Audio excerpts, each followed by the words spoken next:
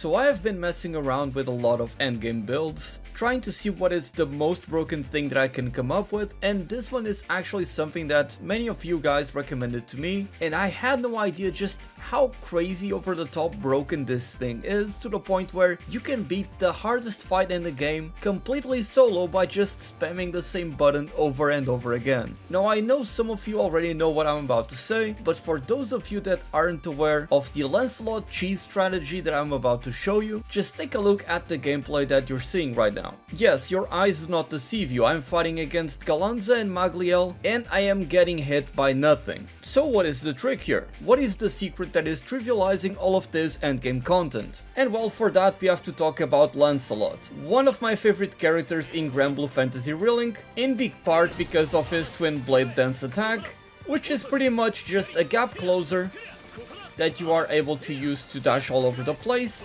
that also gives him iframes while you're using it. And it actually deals pretty decent damage, as you can see. So the idea is, I'm trying to make a build that revolves around solely using the twin blade dance, to get as much damage as possible and to always be invulnerable to damage.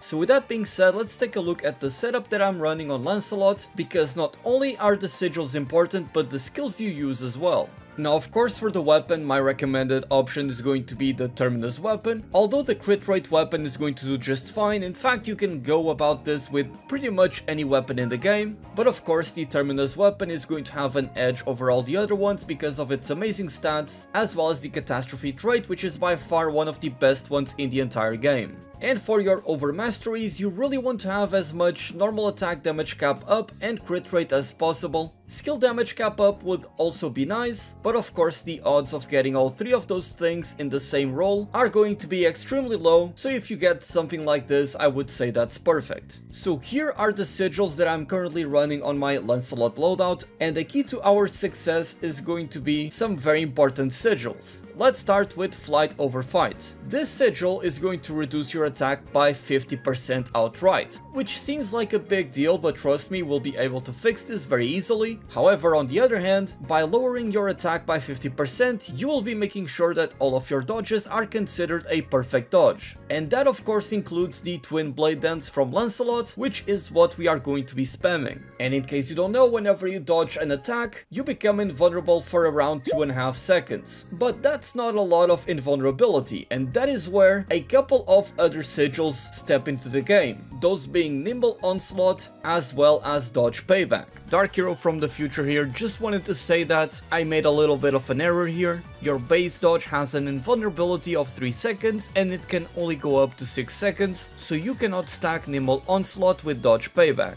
And so in my build I end up removing Dodge Payback and instead go with the Tyranny 5 sigil that also comes with Cascade to further reduce my skill cooldown, and the White Dragon's Glory that used to have a Tyranny now has a critical hit rate sigil. Sorry for the mistake, and let's go back to the video. Nimble Onslaught will extend your invincibility after a perfect dodge, and as you can see at max level you will gain 3 extra seconds of invincibility, so now you would go up to 5 seconds of invulnerability, and it also boosts the charge speed of your SBA gauge by 5% each time you do this, and you will reduce the cooldown of all of your skills by 5%. And again, this is every time we dodge, and that is all we're going to be doing with this build. Now of course I'm also running the 2 Lancelot signature sigils, those being the White Dragon's Oath, which will boost the damage and the distance covered by Twin Blade Dance, which is all we're going to be doing, and it will raise the damage by 50% and increase the movement range by 25%. So we will be able to stay on top of our opponents as much as possible, while at the same time dealing a lot more damage, and we'll be able to totally negate the reduced attack from Flight over Fight very easily.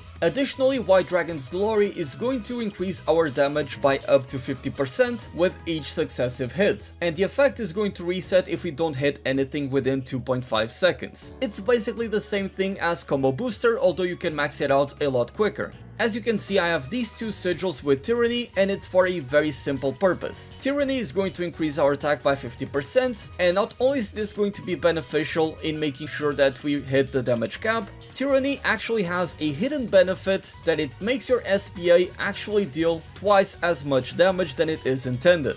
I believe this was first discovered by Miyagi. They have made a video talking about this in depth, so I will be sure to give proper credit here. And because we are using Nimble Onslaught and we're going to be dodging a lot, as you'll see, I am able to constantly fill up my SBA gauge very quickly, and so making sure that it deals as much damage as possible is going to be very beneficial.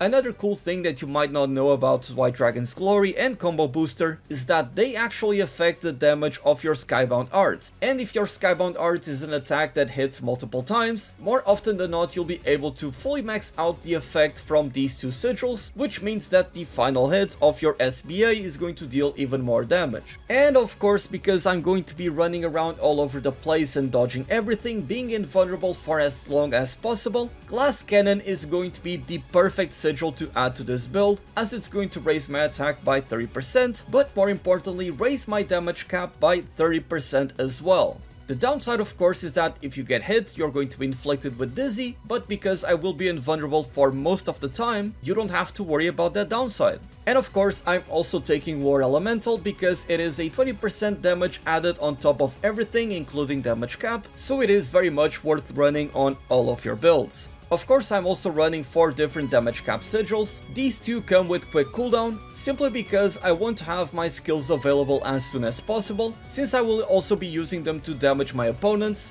And very importantly, I'm also going to be running Mirror Image, but I'm getting a little bit ahead of myself. This one comes with Nimble Onslaught, which is how I'm able to reach Nimble Onslaught level 30, and I also have a single supplementary damage sigil. I don't feel the need to add any more, not just because they are extremely rare, but also because Lancelot already has access to supplementary damage by the use of this skill, and because our cooldown reduction is going to be so high, we're going to be able to constantly activate this, so there really is no need to add even more supplementary damage. And as I said before, we're going to be running Mirror Image just to have a safety measure, a way to ensure that even if we do get hit, in the very short time span while we are doing the Twin Blade Dance, and we're not invulnerable, this will ensure that we'll be able to take the hit and not actually die. And then I have a couple of offensive skills, those being Turbulence as well as Southern Cross. I believe these are the two strongest damaging abilities from Lancelot, and Turbulence in particular, not only does it have a very high stun power, it is also an ability that lets you dodge out of the way of an attack, so if for whatever reason you don't have a mirror image and you're not confident you're going to be able to dodge something, simply use this and you'll be totally fine.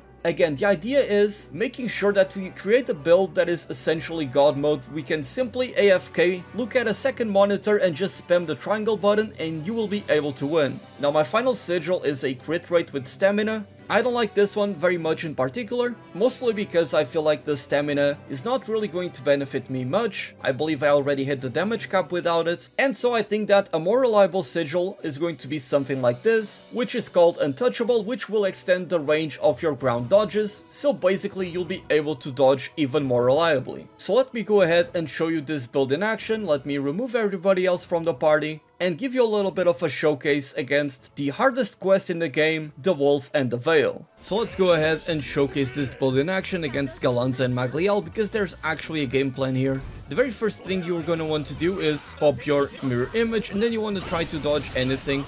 And now that we have the invincibility buff, you want to make sure that you pop all of your cooldowns and just keep spamming the dodge button as much as possible.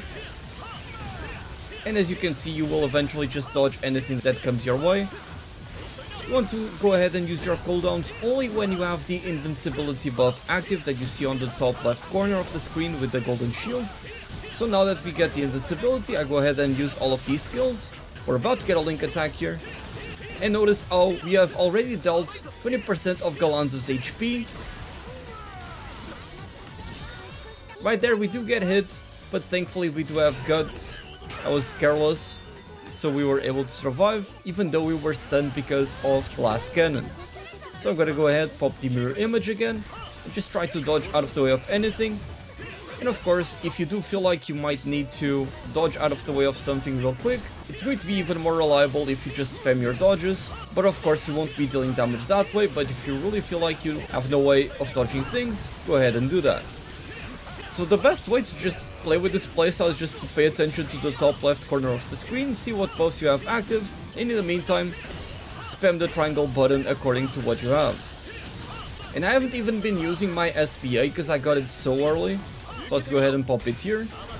With this build, I've been able to get over 8 SVAs in this quest alone. Gonna go ahead and pop all of my cooldowns here.